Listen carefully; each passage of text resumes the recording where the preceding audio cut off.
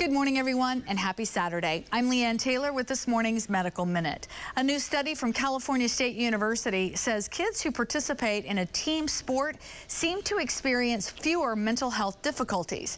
However, researchers also found that kids who play an individual sport may face greater mental health challenges than kids who don't play any sports at all.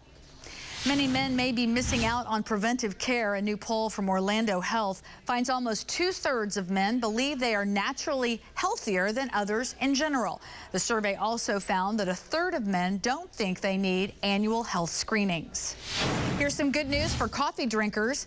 A study conducted in China and the UK says drinking both unsweetened and sweetened coffee with sugar is associated with a lower risk of death compared to non-coffee drinkers. The benefits were tied to moderate consumption of 1.5 to 3.5 cups of coffee per day. That's a look at your Saturday morning Medical Minute. Have another cup of coffee.